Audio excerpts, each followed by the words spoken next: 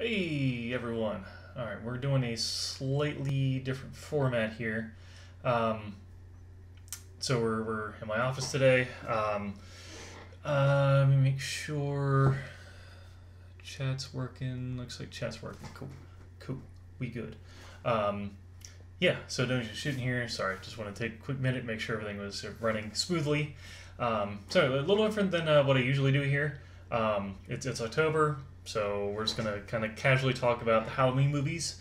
I'm gonna give you just a quick rundown of the different timelines within the series, and then we can just have a little Q&A here with you guys. I watch these movies every October, so I have a lot of just random knowledge, or we can just chat about them, whatever we want to do here. So we'll kind of figure that out when we get there. Yeah, so first, just quick rundown. And yes, I see you asking the question. I did say timelines, plural. There are five timelines within the Halloween movie series. Between all 11 movies so far released for them. So we're going to start with the shortest one. That's going to be Halloween 3, Season of the Witch. This one is a standalone movie by design. After the first two Halloween movies, they decided to keep Michael Myers dead. So they decided there was going to be like an anthology series. So every Halloween movie from then on was just going to be its own thing. It didn't do well enough for them to keep doing that, even though when they brought Michael Myers back, it did pretty much equally as well as Halloween 3 did. But they moved on undeterred with the shape. So anyway, Season of the Witch, silly little 80s horror movie. You got robots that look like people. You got a town with bad Irish accents. You have killer Halloween masks that are triggered by a commercial. It's phenomenal. There's some fun kills in here. Snakes coming out of masks. And just as a fun trivia fact, this is the only movie in the Halloween franchise that pronounces the word Samhain correctly.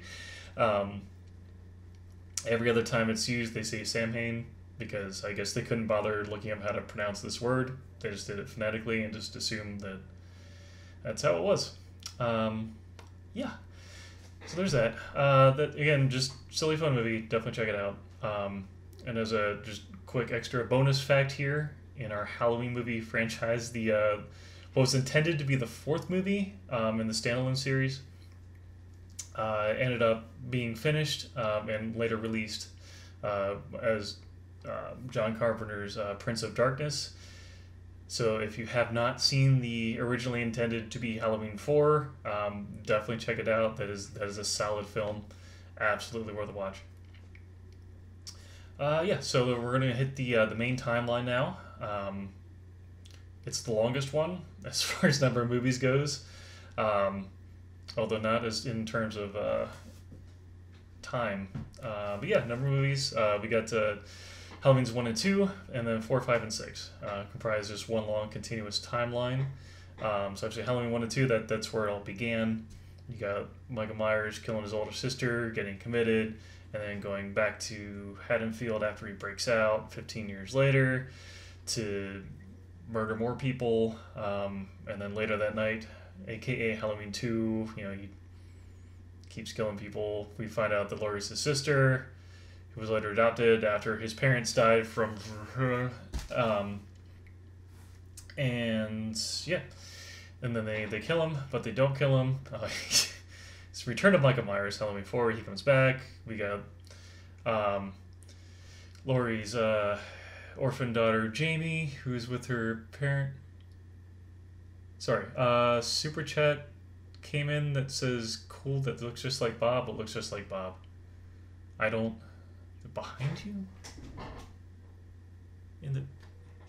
Nothing's in the doorway. Don't spend your money on pranks. Just don't do that. That's silly. That is a silly use of money to spend on pranks. Just don't do that.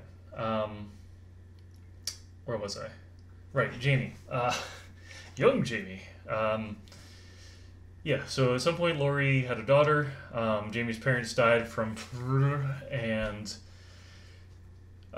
she's adopted. Michael's going after her. He wakes up from his coma after learning he has a niece, goes to find her and kill her. So Halloween's 4 and 5, aka Return to Michael Myers and Revenge of Michael Myers, are young Jamie's struggle against the killer and all the trials and tribulations therein. And then we have Halloween 6, Curse of Michael Myers.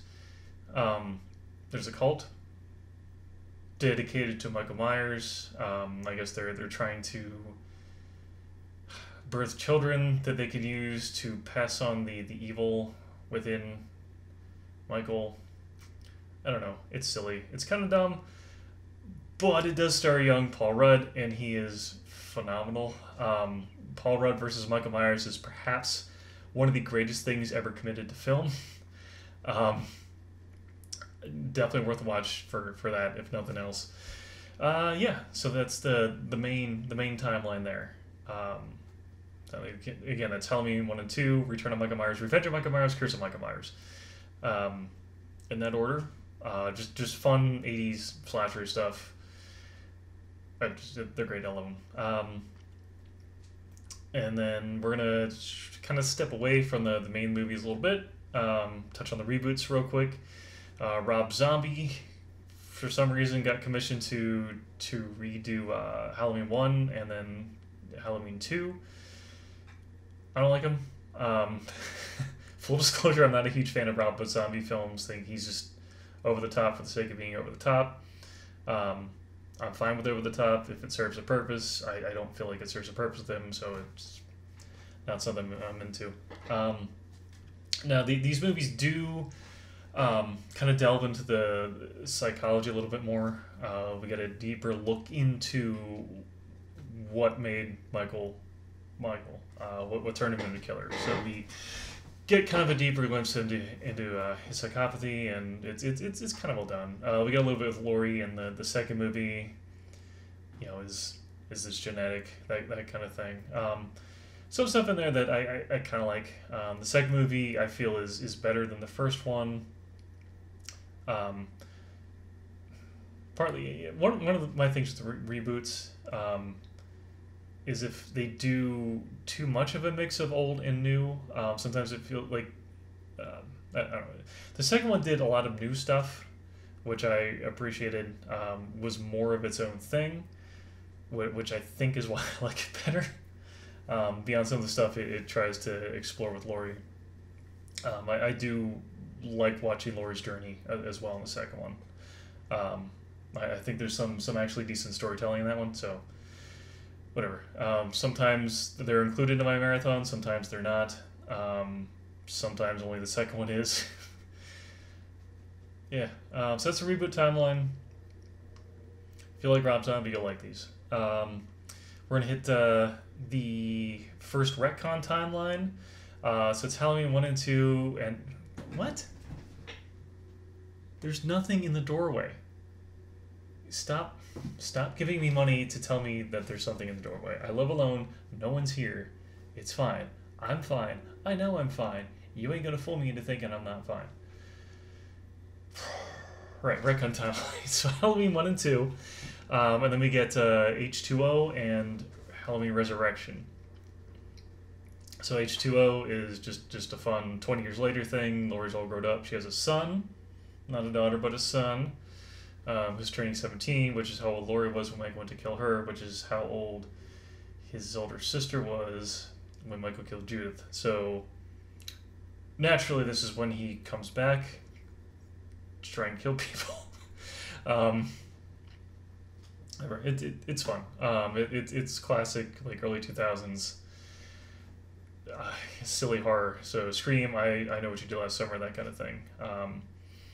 So that's, yeah, they're fun. I enjoy them. Halloween Resurrection is maybe my favorite. I know that is an unpopular opinion among Halloween fans, but this is so silly. It's so silly.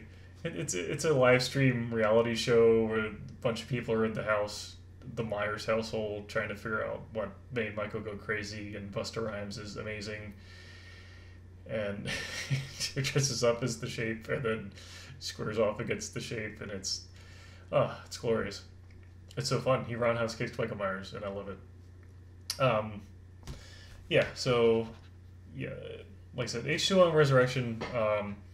I really like them. They're silly early 2000s horror, and they're great. Um, yeah, so then we get into the final retcon timeline, which is Halloween 1. Actually, it's Halloween and then Halloween. Why they just named the 2018 movie as Halloween, I don't know, but there it is. So Halloween and then Halloween, parenthetically 2018. So they completely removed the second movie from the equation. So Michael has only killed 5 people, and Laurie is not the sister. But so the events of Halloween 1 happen, and then 40 years this time goes past, and then Michael escapes from his crazy house du jour, and kills a bunch of people, goes after Laurie and her family. They fight him off. There's some interesting kind of twists in here that I like. There are some that I think they maybe could have gone further on or in a slightly different direction, but overall, I think it's definitely a good flick. So, yeah. So there we go. That's all of the Halloween timelines. And why do you insist on giving me money to tell me that there's someone behind me? There's no one behind me. That's ridiculous. That is... Alright, well, you just gave me $20 to turn around, so I guess I'll turn... Whoa, whoa, whoa, hey, hey, hey, hey!